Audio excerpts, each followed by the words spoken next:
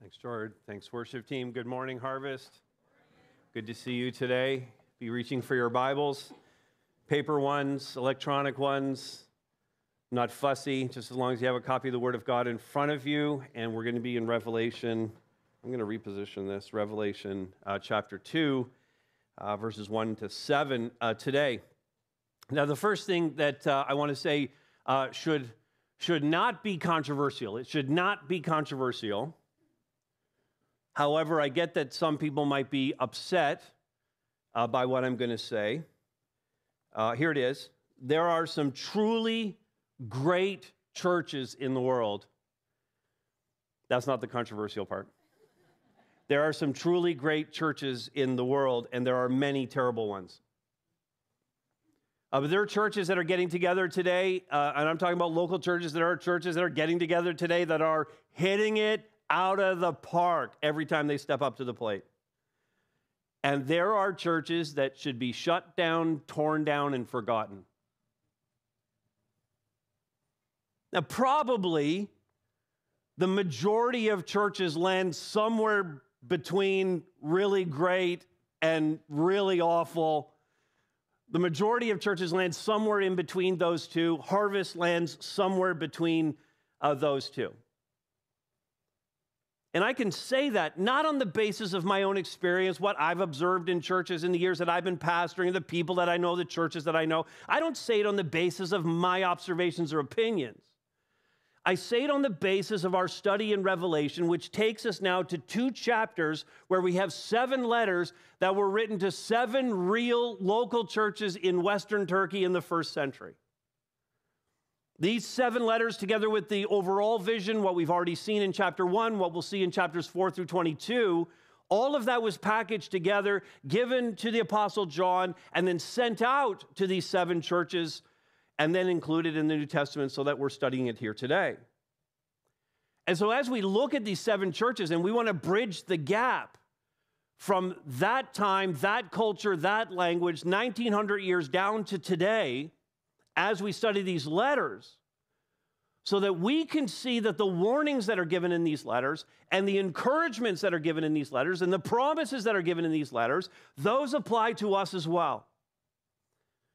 Because in these letters, positive and negatives that we see in these letters, they apply to the church today as readily as they applied to the church in the first century. In these 7 letters, we see the same issues that you and I are dealing with in the church. And in this first letter, the letter to the Ephesians, we're going to examine the biggest one right out of the gate, this matter of love. It's the cardinal virtue that's given to the church. It is the first commandment, as we'll see later. And the Ephesian church was doing a lot of things right. When we read the text, you're going to see they were doing a lot of things right. But according to Jesus, they had abandoned the love they had at first. And Jesus called it out. And if it is at all an issue here at Harvest, the Holy Spirit's going to call it out in us today too. He's going to call us out. And so let's turn our attention to the scriptures. This is Revelation 2, 1 to 7. This is the letter to the church in Ephesus. To the angel of the church in Ephesus write, the words of him who holds the 7 stars in his right hand, who walks among the 7 golden lampstands. I know your works, your toil, and your patient endurance, and how you cannot bear with those who are evil, but have tested those who call themselves apostles and are not, and found them to be false. I know you are enduring patiently and bearing up for my name's sake, and you have not grown weary. But I have this against you, that you have abandoned the love you had at first. Remember, therefore, from where you have fallen, repent and do the works you did at first. If not, I will come to you and remove your lampstand from its place, unless you repent. Yet this you have, you hate the works of the Nicolaitans, which I also hate. He who has an ear, let him hear what the Spirit says to the churches. To the one who conquers, I will grant to eat of the tree of life, which is in the paradise of God. Here's what we're going after in this. It's in your notes. It's on the screen. Jesus is in the midst of his church. We see that in the text. And so we must love as we first loved. Now, before we get into it and look at the points here, the letters all actually follow a pattern. So as we look at this first one, it kind of sets up some of what we're going to see through the next 6 letters as well. And if you are interested in this, you can go to the notes at hbc.info. You'll see the sermon notes there. There's a resource that I put together this week, which has kind of all of the items in the pattern, all the patterns that are in the letters, and then where it fits with each of the letters. So it's a great resource for breaking down all of this and seeing how it was delivered to us. We start here in chapter 2, verse 1 with this letter to the angel of the church in Ephesus. We talked last week about the angel. And these are the words of him. Notice now this description of Jesus that we get. The words of him who holds the 7 stars in his right hand. The 7 stars, according to chapter 1, verse 20, are the angels of these churches. And so they're in the hands of Jesus in his right hand. And Jesus walks, we're told, among the 7 golden lampstands. The original vision, John turned and he saw Jesus standing among the lampstands. Now he's walking among these lampstands. He's engaged in the life of his church. He's involved with what's happening. He's aware of what's going on. Jesus is far from passive with respect to the churches. He's in the midst of his church, and the implication for us is that Jesus is in the midst of this church. Jesus is in the midst of our church as we gather here today. And so what comes next in the letter, this understanding of who Jesus is and that he's right here. The folks in Ephesus would have received this letter, and Jesus is right here. So the implication then that flows from this, Jesus is in the midst of his church. And so we must love as we first loved. We'll do that. Let's start with this. We'll do that by building on the good that is happening. You'd be hard-pressed to find a local church that's all bad. Every local church has like something in it, we would presume, something in it that's good. There's at least something there. Even when a church abandons right theology, when they abandon orthodoxy, when they leave the things of the Bible, they're not biblical anymore. Even when they're not believing biblical things, very often these churches are very compassionate, very loving. One of the ways that we try to describe our ministry here is by talking about the verticality of it and how it's also horizontal. We love God, we worship him, that's the vertical part of things, but we love one another. And we could say about a church like this that maybe has abandoned right theology, but is very loving and very compassionate. We could say that that church has lost its verticality, but it's still very effective in terms of its horizontal ministry. I'm not endorsing that, by the way. I'm not saying that's a good way to go. I'm just saying that even in the worst church, you might still be able to find something that's worth lauding or praising. In fact, in the 7 letters, all but one of them, 6 of the 7, are noted for something good that's happening in the church. Even Laodicea, who receives no commendation at all, even that church, Christ still holds out the hope of them turning. He still believes there's something there that could turn back to him, and he offers them some hope. 2 are commended and receive no criticism whatsoever. Smyrna and Philadelphia, we'll look at them when we get to them. And so just based on this little bit of an analysis of these 7 letters, we could say in a majority of cases, we're going to find something about a church, no matter how badly it might be struggling, something that is commendable. In fact, Jesus says here to the Ephesian church, and you saw it, verse 2, I know your works, and he talks about their toil. The word means hard work. I mean, they were at the ministry. He talks about patient endurance twice. He talks about how they can't bear with those who are evil, but they're bearing up for his name's sake. says that they've tested those who come to town and say they're apostles and are teaching things that are wrong. And they're so tenacious, toiling so hard that they're able to discern that this is false teaching.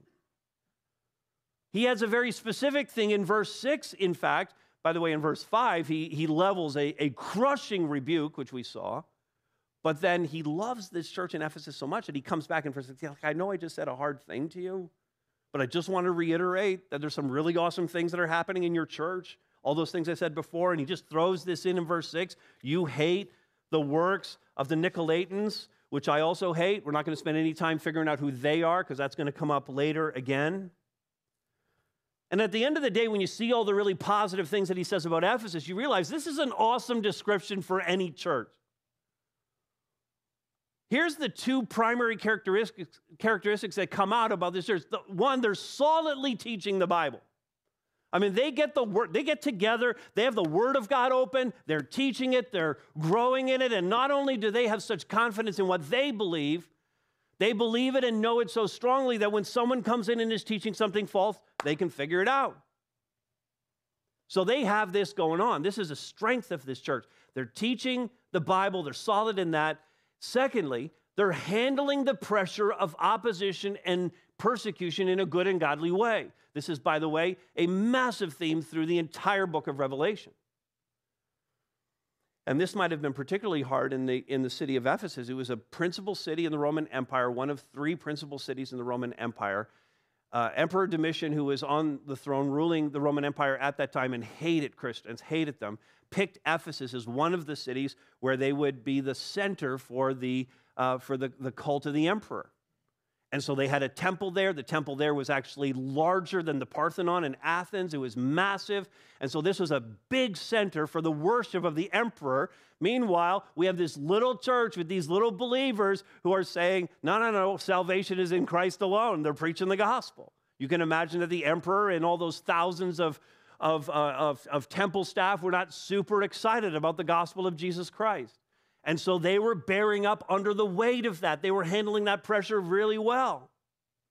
And Jesus commends them for both of these strengths that they had. But, I think you'd agree with me, no church can be good at everything. No church can be good at everything. Sometimes, though, people demand that. I know not any of you would ever demand such a thing. But a lot of people demand that churches be great at everything. And rather than seeing the good in a church and having grace for the rest, sometimes people are a little ungracious and maybe sometimes send emails. Again, none of you, I get it, would ever do such a thing. Maybe we just hear it in the wind that people are unhappy about things. People expect that a church is going to be great at everything. One of the awesome things about being involved in a city like this one is there are multiple churches that are really excited about the gospel of Jesus Christ. It's at the center. They do ministry in different ways. And different churches that do ministry in different ways but still have the gospel at the center can save different people. The people we're going to reach are not the people that some of the other churches in town are going to reach. And so, different churches, different strengths. None of us are perfect at all of it. And what I love most about reading these 7 letters is how Jesus takes the time to commend. He takes the time to encourage the church and to say, you know what, you're getting a lot of things right. He takes the time to build them up and to notice the good things that are happening in the midst of the church. It wasn't really in the midst of it, but afterwards that we could see how God was working in our church at really what we would describe as the lowest point in our church's history. For those who don't know, we've been around for just almost 21 years, and we went through a very, very low point as a church when we've had a couple of dips along the way, but this one was a big one. And it was very discouraging. We felt beaten down. So many people walked out the door in that season who were very angry and very upset. In fact, we believe we lost around 40 families in 2009 and 10 over a period of about 12 months. It was a it just dragged on month after month. And yet, in the midst of that, as awful as it felt here, as terrible as that season was, I mean, the church is the Lord's. And Jesus, we just heard, Jesus walks in the midst of his church, even when it's difficult, even when it's hard, even when it's awful, even when people don't want to be here. And in the midst of that season, even though we felt like it was horrible, people got saved and baptized. We did baptisms that year. People came, they became members of the church, they joined small groups, they still went to their small groups, they were studying the Bible week by week. Children were still being taught, youth were still being taught, marriages were still being counseled and put back together. In the midst of what was a terrible season for our church, God was still at work. And there were still good things that could be noticed in the midst of what we were going through. Whatever critique we're facing from the Lord, and we need to hear those critiques, we really do. We know it's built upon the good that's happening here, because Jesus is in the midst of his church, even when it's struggling. And good things happen when Jesus is around, amen? Good things happen when Jesus is around. Not because of us, but because he's around, because he's here doing that. So that's the good stuff. That gets noticed. But notice also that we must be repenting of what's not so good. We're going to build on the good things that are here, but we need to be repenting of what's not so good. Now, I want you to imagine that you're in a one-on-one conversation with Jesus. You get this like special moment where it's just you and Jesus, not in prayer, but face to face. You're just sitting down and talking. Can you imagine how special that would be, how incredible that would be? And if Jesus took a few moments just to say, like, I just really love this about how you're living your Christian life, and I love what I see in you in this, and he just starts esteeming you, and then there's a little pause, a little quiet in the conversation, you each take a sip of your coffee, and then he says, but. I mean, how deflated would you be at that moment, or terrified, that Jesus was now about to point out something in your life that wasn't awesome? This is what he says in verse 4 now, after praising them, all the good stuff. Verse 4, but I have this against you. I don't want to ever have anything that Jesus is against. But, notwithstanding the fact that this is from the Savior of the world, receiving critique is a good thing. If you've been to any leadership seminars, any workplace, teaching sessions where they're telling you about how to develop as a person or how to develop as an employee or how to be a good leader, receiving critique's a good thing. Knowing what we have to work on is absolutely essential to growth as human beings, as leaders, as workers. And of course, we understand no one is perfect. Do we all acknowledge that? Just nod your head right now if you acknowledge that you are not a perfect person. Just nod your head. I'll wait until you all nod. No one is perfect. We all have work to do. In fact, I love this verse because it puts it all into perspective here.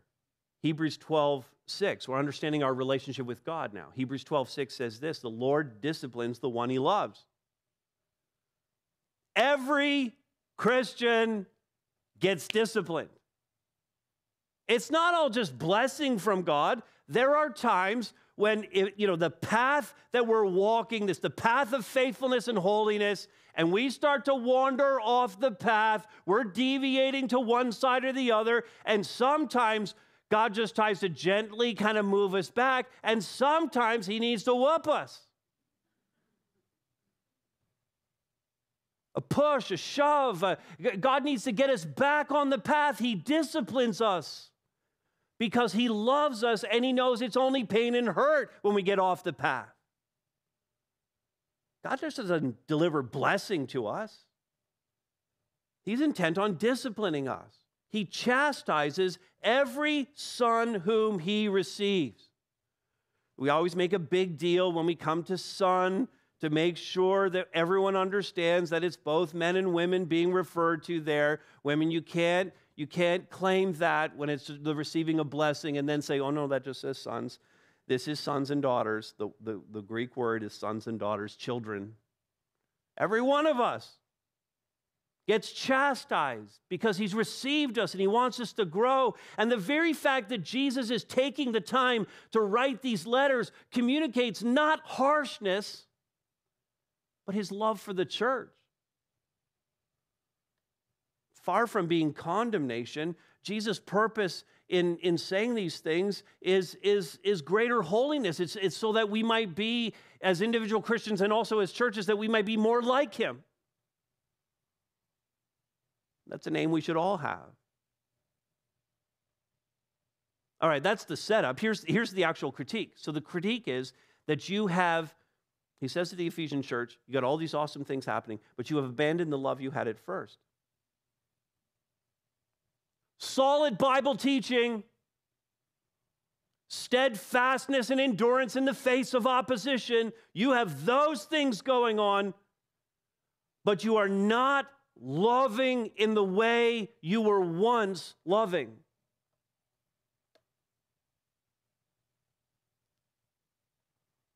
This, by the way, is consistent. This isn't the only church that struggled with this. Because Paul wrote to the Corinthians, and this is a very familiar chapter, but you're mostly familiar with verses 4 through 7, and you're not super familiar with the first 3 verses of 1 Corinthians 13. It's a love chapter. But the love chapter really isn't about love. The love chapter is really about spiritual gifts and their use in the church. The first 3 verses, here's what it says. It's up on the screen. Paul says, if I speak in the tongues of men and angels, if I have these miraculous gifts, but have not love, I am a noisy gong or a clanging cymbal. And if I have prophetic powers, again, a very miraculous gift, if I have prophetic powers, understand all mysteries and all knowledge, and if I have all faith so that I could remove mountains, that's a powerful gift. But Paul says, but have not love, I am nothing. If I give away all I have, less miraculous or maybe more miraculous, I don't know, but you give away all of your wealth, everything that you own, and if I deliver up my body to be burned, even if I become a martyr for the thing that I believe, give my own life for it, but have not love, I gain, what's the word? Nothing. Well, that's startling. But that's exactly what he's saying to the Ephesians here in Revelation 2. You have the solid Bible teaching. It's awesome. You're enduring under the opposition. Also awesome. But you have not love. So it actually, God is counting it now as 0. It's 0.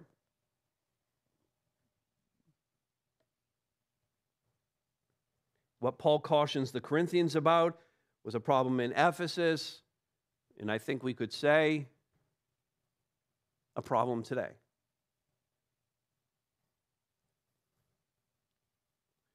This is a challenge that we're all facing.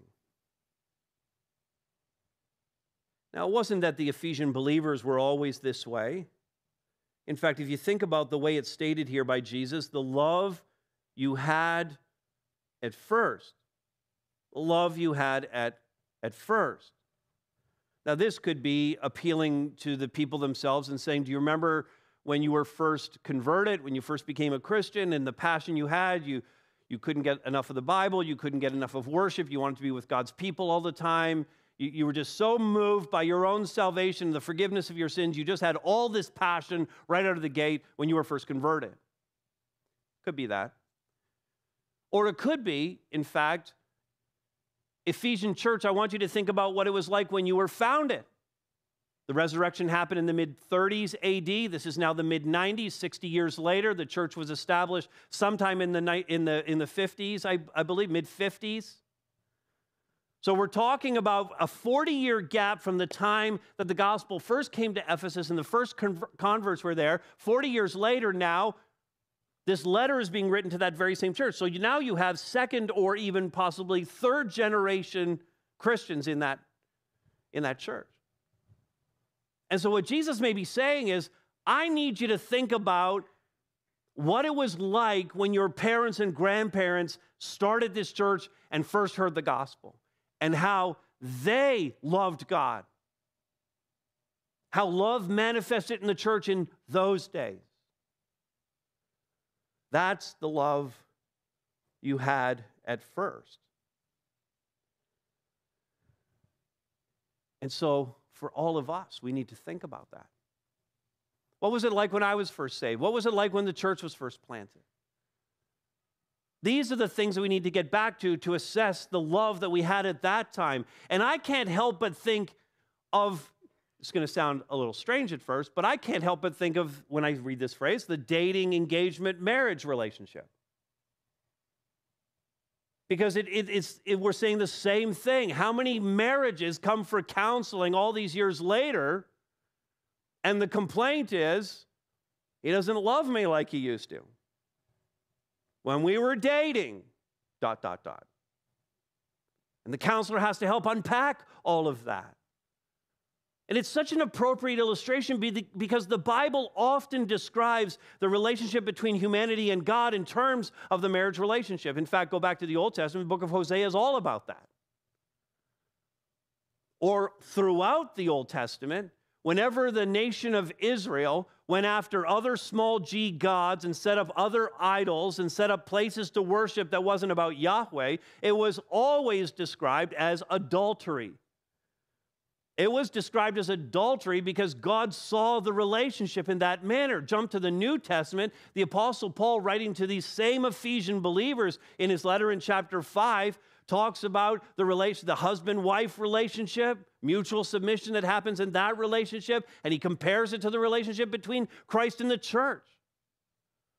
In fact, marriage is a picture of that relationship between Christ and the church. And then in this book, in the book of Revelation, what we're really heading toward, we're in chapter 2 right now. We're going to work through these 7 letters. We're going to get into these incredible images of what's going on in heaven, the worship in heaven in chapters 4 and 5, chapters 6 through 19, as we cruise through all these incredible visions that John has. We get to chapter 19, you know what happens?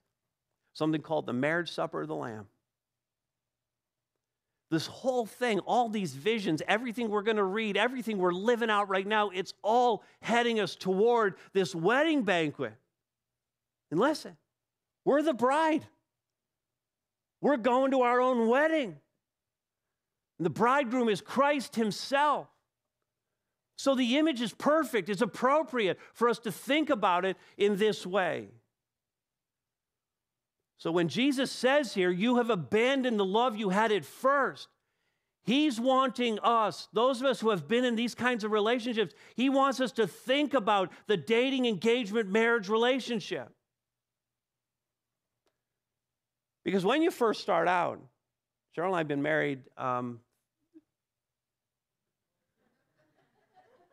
32 years. I wasn't faking that. 32 years. When you first start out, there's all this attention given to the relationship. So we were dating back in the mid-'80s. And I just remember times when we would get together. This is like pre-cell phone days, so you were never distracted, right? It wasn't like every conversation is distracted by the phone. There were no texts coming in, no emails coming in, no web to surf. So we got together, like 4-hour conversations. 4 hours. I mean, Cheryl and I don't do anything for 4 hours together that isn't interrupted by several episodes of something on HGTV. 4 hours. Well, that's because we wanted to be together and we wanted to talk, and I wanted to hear all about her life, and I wanted to find out things about her, and she wanted to find out things about me, and she talked, and she doesn't talk very much, and she talked, and I probably talked more than she talked. Did you say probably? That's fair. We loved that time together. 4 hours. Now, my life now, a 4-minute phone call for me is too long. And the staff all know this. I don't like long meetings, so meetings have to be short. I just don't like doing that kind of stuff. But back in the day, I could spend all that time just talking to one person and not feel like any time at all had passed.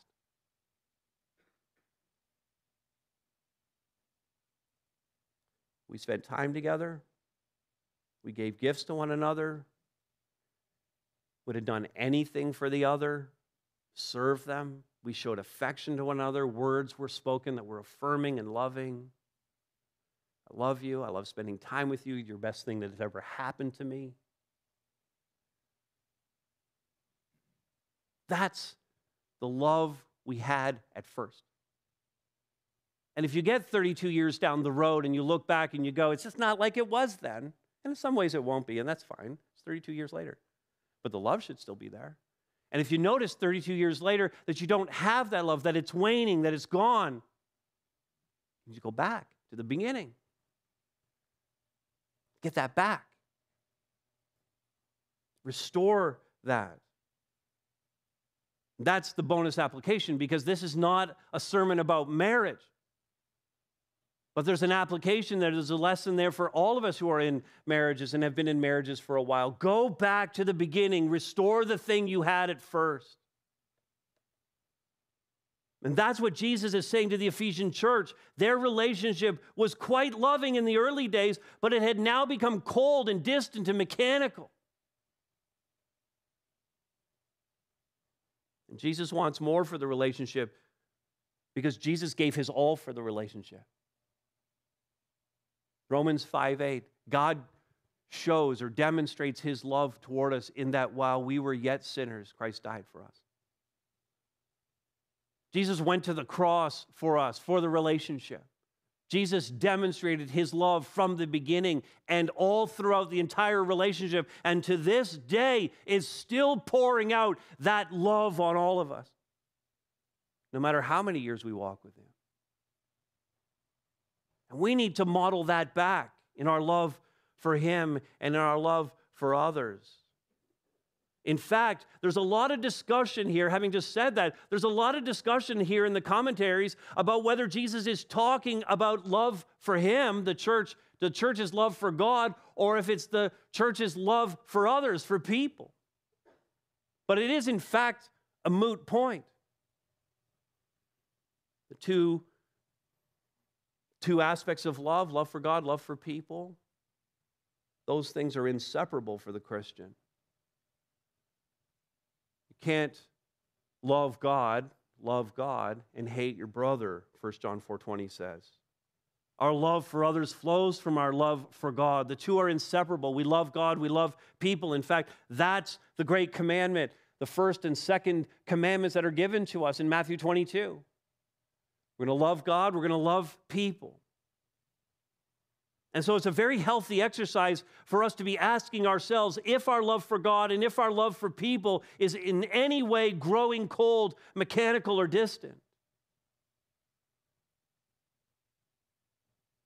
Here's what we're really asking. Is our motivation for what we do something other than love? Because we're doing a lot of things as a church.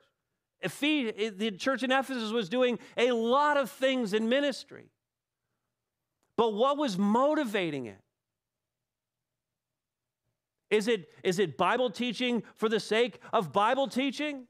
Is it ministry for the sake of ministry? Is it the institution for the sake of the institution? Is it tradition for the sake of tradition? Are these the things that are motivating us? By the way, nothing wrong with tradition, nothing wrong with the institution. God established it. Obviously, nothing wrong with Bible teaching, nothing wrong with ministry. These are given to us by God. Nothing wrong with any four of those things, but they don't exist for themselves. They can't possibly be our motivation. Our compelling motivation has to be love. We have to be driven by this commandment to love God and love people. The churches that get this wrong include those, just as an example now, include those that prioritize the preservation of the institution. I'm talking about a local church or even a denomination, the preservation of the institution above all things. We must continue to exist as a church because we have always existed, or we have existed for X number of years. Our history and traditions are more important than change and more important than reaching people. That church has lost the narrative. It's lost its way. We don't prioritize the institution above all things. That's an entrenched attitude. It's really an intransigence. And it's as common today in many churches and many church traditions. It's as common today as COVID. And it is a disease that could be eliminated by returning to the love that they had at first. In fact, among a younger generation, there's a deep suspicion of institutions. There's good reason for that, and they're not all wrong in that generation to put institutions on trial. In fact, I would say they're not at all wrong to put institutions on trial. Jesus is putting institutions on trial in Revelation 2 and 3. The failure of that generation is the blanket statement that all institutions are wrong. That's the failure. God has established institutions, and institutions that prioritize love for God and love for people should be belonged to and engaged with. But we certainly don't just perpetuate an institution because it's just always been here. That's a fallacy. Some churches need to die. The remedy here is threefold. Verse 5. Remember, repent, and do. Remember from where you've fallen. Go back and read the history book. Pull out the albums. Look at the pictures. Talk to people who were there. Find out what it was like at the start. Rehearse and review the history. Remind yourself of what it was like. Remember. Repent. Agree with God. Repentance is two things. First, it's agreement with God. God, I'm dropping all my excuses and all my explanations. I'm not deflecting to anyone else anymore. I'm taking responsibility. Repentance is this, I agree with you. That's the start of repentance, is I agree with God. We've strayed. We're not as loving as we once were. I'm acknowledging our failure. I'm not providing any reasons or excuses for it. I'm just owning it. And then do. And this is really the second part of repentance. It's agree with God and turn. And so the turning is part of this doing. Do the works you did at first. Turn back to a loving God. Turn back to loving God and loving others. Now, I thought it would be helpful right here just to insert a little definition of love, so we understand what we're talking about. And this is from C.S. Lewis. It's in a Q&A that he did back in 1944, and he just said this in answering a question. He said, love is not affectionate feeling. Now, sometimes love includes affectionate feelings. We need to hear what Lewis is saying here. Sometimes it includes affectionate feelings, but he's making the point that it's not based on that. Love is not affectionate feeling, but I love this phrase, a steady wish for the loved person's ultimate good as far as it can be obtained. A steady wish for the loved person's ultimate good as far as it can be obtained. And that fits, again, as we go back to the dating, engagement, marriage illustration, that fits perfectly. That I'm going to have this steady wish for Cheryl's ultimate good as far as that can be obtained. She's going to have a steady wish for my ultimate good as far as that can be obtained. And I'm going to work to try and obtain that, and she's going to work to obtain that. We can do that in the church. You can do it in your small groups. You can do it in your families. You can do it in your friendships. You can do it with unbelievers. And you can do it with God. That you could have a steady wish for God's ultimate good as far as that can be obtained, in any way that you could possibly make that happen. And so do we, in every case, despite challenges, despite any return that we might receive for having loved someone, despite the cost to us, do we have a steady wish for the loved person's ultimate good?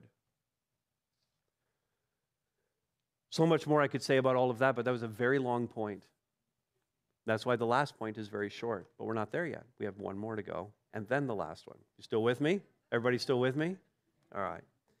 It's evident from that last point that we must be heeding the divine warnings. And we kind of got the warning built in there, or at least we got the critique, and now we get this warning. And I agree that we mere humans should be cautious about critiquing other churches. And the safest thing that we can do in this series is to read these letters and think only about what Jesus is saying to Harvest. That's the safest thing to do. That's the right thing to do, and not to be thinking about how this applies to anyone else. And I say that because leading a church is hard. I've been leading this church together with the elders and our staff. I've been leading this church for 21 years. Leading a church is hard. Right, Clem? Leading a church is hard. It's hard because the world doesn't want the church to succeed. It's hard because, as we'll see repeatedly in the book of Revelation, there is spiritual warfare. There is an unseen spiritual warfare going on even in this moment as I'm proclaiming the scriptures to you. The evil one and his minions are working overtime to have you not believe, to have you distracted. There's a spiritual warfare. So it's hard because this is a spiritual warfare. And it's hard because leaders are flawed. I'm flawed. Our elders are flawed. Our staff is flawed. We have flawed leaders here. Every church has flawed leaders. And it's hard because people, you,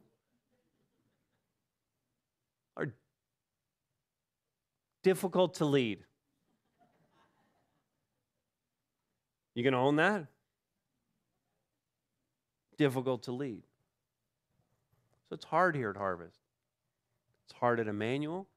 It's hard at Connexus. It's hard at Mapleview. It's hard at South Shore. It's hard at Bethel. It's hard at Willow. It's hard at every local church that is meeting today all over this planet. We need to have more grace for each other, amen? More grace for each other. We don't need to critique each other, but then again, when Jesus brings the critique, would you agree that we should sit up and heed that critique? And listen to Jesus? Here's what Jesus says to the Ephesian church. Now keep in mind what this church is. This is a principal city in the Roman Empire. Paul had spent more than 2 years there. Timothy was the lead pastor of that church. They had as many as 5 letters that we have in the New Testament that were written to them. We have the letter to the Ephesians. 1st and 2nd Timothy were written to Timothy while he was the pastor of that church. They were written to him, but written for the church. Many scholars believe that 1st John was writing to address Gnosticism, and that Ephesus was the recipient of that letter. And then, of course, Revelation would have come to them. 5 New Testament books would have been addressed specifically to them. This is a significant church. This isn't some podunk church in Barrie, Ontario. This is Ephesus. And Jesus says to them, if you don't remember, repent, and do. Here's what he says. Verse 5 continues. Look at it. I will come to you.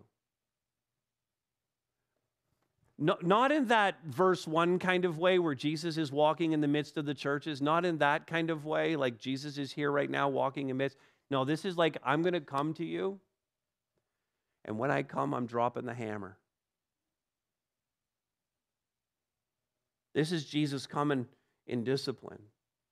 I will come to you and remove your lampstand from its place. He's not taking the light fixtures out of the church. The lampstand, remember from chapter 1, the lampstand is the church. Jesus is saying, I'm coming and I'm revoking your credentials as a church. You will no longer be a church. I'm taking that from you. If you don't get this right, you're not even going to be a church anymore. Oh, you may still have the sign out front. You may still have the building, the fancy website, the staff. You may still be holding services and running ministries. You may be doing all of that, but I just need you to know, I am not there. I'm no longer walking with you. You are a church in name only. Now, when that's the consequence, we can't afford to not heed what Jesus is saying here. We have to open our ears. We have to shut down every other distraction. We have to lean in because Jesus says, verse 7, he who has an ear, let him hear what the Spirit says to the churches. Listen up. That's what verse 7, the first part of verse 7 is. Listen up. If you have ears, you better be listening. The stakes are immeasurably high. The consequences of not hearing him are devastating. And we should never be so self-assured in our ministry, so confident in what we're doing, so proud of what we have here, that we fail to heed the warnings that he may be delivering to us. I know plenty of examples of churches that failed to heed the warnings, but this past week I was speaking to a pastor at Harvest Chicago, and for any of you who don't know the history, this church, in church planting world, we talk about mother churches and daughter churches, and this church here in Barrie is a daughter church of Harvest in Chicago. 21 years ago, I was sent from that church, went there for training, came here, planted this church with the group that was already here in Barrie, and we established Harvest Bible Chapel. We were the third church plant, and over the next 15, 16 years, 150 churches were part of our fellowship. It was incredible to be a part of all of that during that decade and a half. But then, in 2017, our fellowship came to an end. There was a formal fellowship of churches. That ended in 2017, and it began a cascading. In fact, things started going off the rails in 2013 and really just culminated in 2017. And 2 years later, the founding pastor of Harvest in Chicago was terminated by the church. I'm not telling you anything that's any secret. All of this is common knowledge. It's very public. It's very painful to even really just rehearse. It was very, very messy, and a lot of people were hurt during that season. In fact, for that church in Chicago, our mother church, 2/3 of the church left between 2017 and really 2019, 2020. 2/3. It was a church at the time on multiple campuses in Chicago of between 12 and 13,000 people, and today it numbers around 4,000. They were disciplined hard. Jesus came to them. I will come to you. And Jesus came to them. Well, this week I was talking to one of the pastors there, and we're seeking to reestablish our relationship with our mother church through this time, and it was good to talk to him. They have a lot of new leaders in place. They're recovering from the trauma of all of those years. They're learning the lessons and taking responsibility for their failures, and they've repented. They've taken ownership. And it's great to see the recovery happening, and people who are going there now who have been away from the church for some time just saying, I just feel a freedom here, and that's awesome that the Spirit is moving again. But here's what this pastor said to me, and this is why I'm telling you this story. This is what this pastor said to me, and he's been there, by the way, for 23 years on staff. He said, I was so filled with pride. Not the church. The church was too, but he was just talking about himself. He said, I was so filled with pride over what we had built. I believe we had the best church. And he said, God crucified that in me. And he also said that he personally had blown past all the warnings that were there. He said, I only see them now in retrospect, but we blew past all of the warnings that God was giving to us. Again, so grateful that they're seeing healing through all of that, but the end result of that difficult season was devastating. And my heart for us is that we would just avoid that here by heeding the divine warnings now. Amen? Doesn't that sound like a better plan? It's a much better plan. All right, one final point, which I said was super fast and really is. Finally, let's be trusting the promise of eternal life. And we can spend a little bit of time on this one because we're going to keep coming back to this theme of promises being fulfilled. And in fact, the entire book of Revelation is about that. It's about a promise being fulfilled and fulfilled and the triumph of our Savior and the redemptive plan coming together. And so trusting the promise of eternal life, here's the reward for hearing him. If we lean in and hear him, verse 7 continues, to the one who conquers, to the one who gets it, to the one who hears me, to the one who loves as they first loved, to the one who repents, to the one who perseveres, to the one who keeps teaching the Bible while loving God and loving people. To the one who conquers, I will grant to eat of the tree of life, which is in the paradise of God. The tree of life. The very picture of fulfillment and satisfaction, of having our hunger and thirst satisfied. Whatever else we might think will bring satisfaction or fulfillment, it won't. Only the tree of life will. This is the gospel. Christ provided everything for us, and the fulfilling of the promises is exactly what we're all looking for. And all we need to do is trust God for these promises. Trust him for what is yet to come. And so that's it. Jesus is in the midst of his church. Let's love as we first loved. Amen? We're going to close in just a moment with a couple of songs, actually, to close our time of worship as we reflect on all of this. And, these letters, to a large extent, are about the simplicity of loving God and getting back to something that we originally had. And we've heard that already here in this letter to the Ephesians. And that can often be obscured by all the things that we've talked about. And so all I'm going to say is we've simplified things for the close here.